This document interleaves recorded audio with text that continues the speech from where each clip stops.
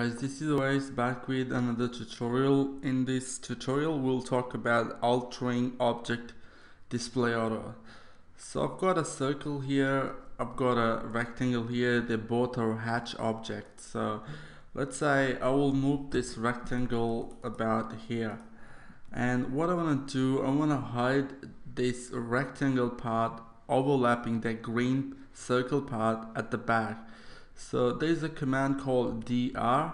Basically it's a draw order, but the alias is dr. So press spacebar, and now I wanna, doesn't matter which one I select first. So let's say I'll select this rectangle and I press spacebar, and I'll get two options.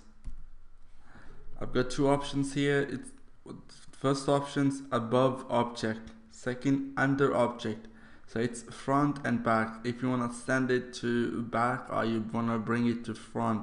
So let's say you got four objects at the back, right?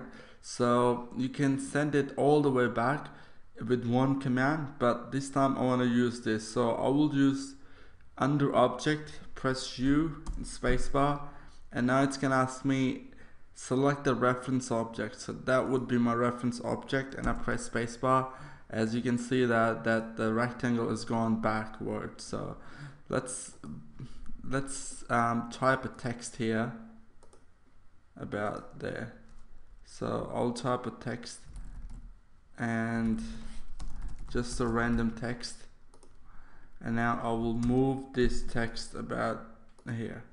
So let's say I've got two objects on the top of this rectangle now.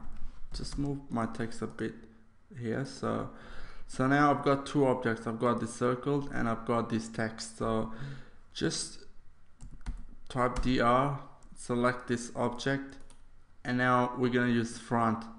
Press front.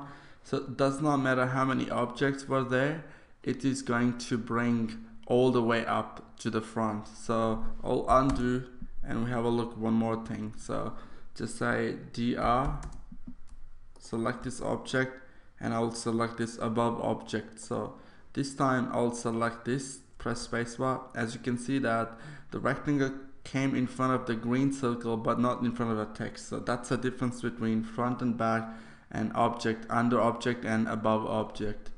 So one more thing, let's say I will type dr, select the text, and I will select this back.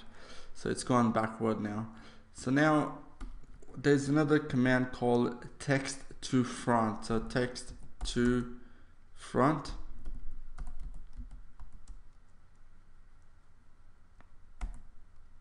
So text to front, and I will type A for all, and any text is there anywhere on your drawing, and that will come at the front.